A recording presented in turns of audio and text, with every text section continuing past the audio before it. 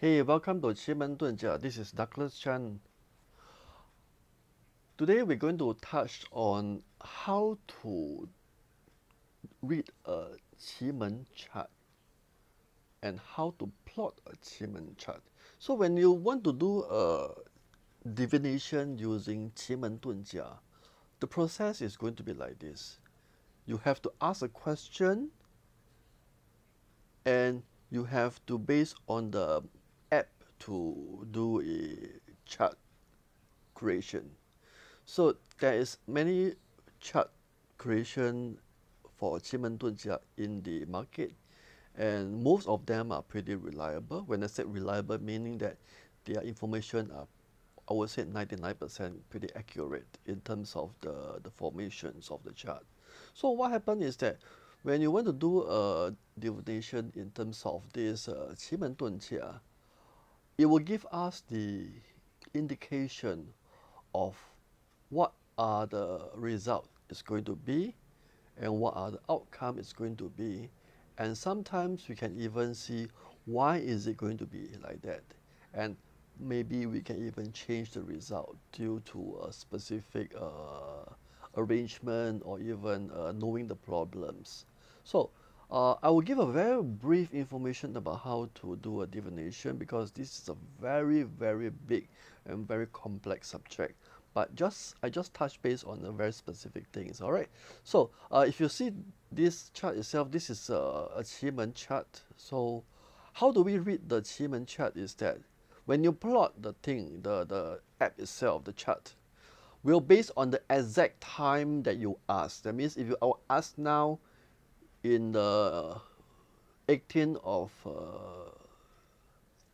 January 2019, then 12 o'clock 12:50 in the afternoon. This is the timing that you plot because that is the moment that you ask the question. All right, assuming that this is time is 2019 January 18 12:50. Right, so based on that timing itself, this is the information that is reflected over here. So how do we see this chart? So what is your question? So for example, should I be investing in this business? Okay, so you have to see two things. First of all, this is a day stamp, this is an hour stamp. The answer, generally speaking, is at the hour stamp. And hour stamp in this instant itself, if you see the spelling, it's called REN, it's called Ren. So we have to locate the answer in the Ren box, in the box, 9 boxes within, and find the answer over there. So Ren is over here, this is box 1. We always look at the top. If you see in another box, this is box number 3. There's a Ren here, there's a Ren here also. In Qi Men Dun Jia, we always look at the one at the very top. Okay, so which means that we ignore the one at box number 3 and we look at this one over here. So from here itself, the box, what are the signs over there that's telling us what to do? So every one of these 9 earth, obstruct, impulse is telling us a story.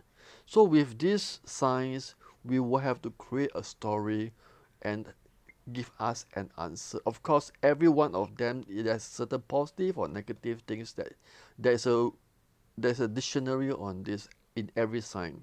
It's not so simple.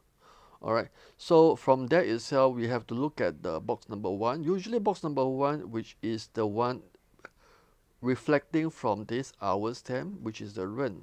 We always look at box number 1, which correspond with this Ren.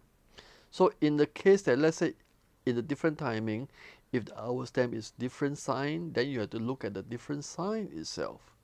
You see, so which means that you always follow the sign. So to make it simple, let's say, if you see this Ren, it's already reflecting, there's a small box over here. It's automatically telling you that this is the answer to give you very simple in terms of choosing where is the answer. In generally, we are talking about the hour stamp is the answer. But if you talk about friends, you ask on behalf of a friend, on behalf of brother, sister, father, or boss, then the answer will not be in the hour stamp. It will be in this or this, depending on how senior the position is. For example, if you talk about father or grandfather, then we have to look at here, the year stamp. Year stamp is the answer for grandfather, father, or boss. So we have to look at over here.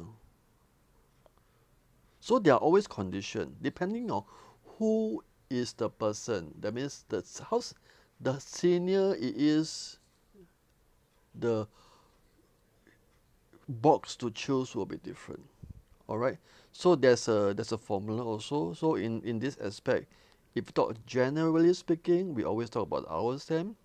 If you talk about more senior like brother, sister, brother, elder sister, we all use this month stamp to take reference. If you talk about grandfather, father, senior, or even like bosses, then we have to use the year stamp to see the answer. So choosing the right answer in the right box is very important, because if you use the wrong one, then the answer will be very different. All right, I will only touch base on this thing itself in terms of choosing the stamps, and then from there I will cover more in terms of how to read a divination chart in Qi Men Dun Jia. All right, thank you for watching.